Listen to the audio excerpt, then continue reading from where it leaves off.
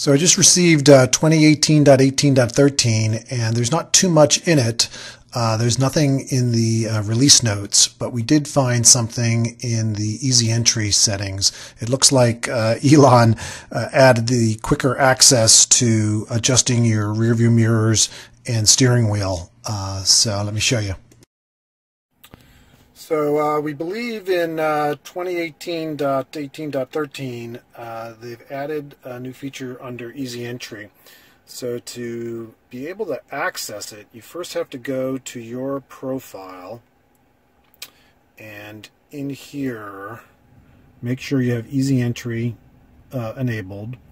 Then you need to really configure an easy entry. So the easiest way to do it is just to move your seat back a good little ways and save that. So if I just I'm going to move my seat back, notice these icons that show up now. Save that easy entry setting, which is a different setting from your normal setting. Now when I enter the car, it's going to be in the easy entry setting, which is like back, and then when I put my foot on the brake, notice this comes up and I can adjust my steering wheel, and then you can adjust your left and right rear view mirrors. So they don't show up if you just click it.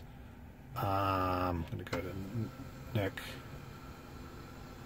It shows up when it's moving into or out of easy entry. So from a drive position, when you go to park, it's going to show up, and when you get in the car, you're in easy entry mode and you hit the brake to go drive, you're switching from easy entry to your profile. So that's when those icons show up. Sort of interesting, but not tremendous. So I'm not 100% sure this was there before, but under safety and security, under the gear, there is allow mobile access and a data sharing little page that talks about using video clips, and it allows you to submit your answers. Not sure if that was there or not. Thanks again for watching. My videos for the Model 3 are here in the top right. My son's channel, The Nerd Writer, is in the top left. Check him out. He's got some really good videos. And please don't forget to subscribe. Thanks, everyone. Bye-bye.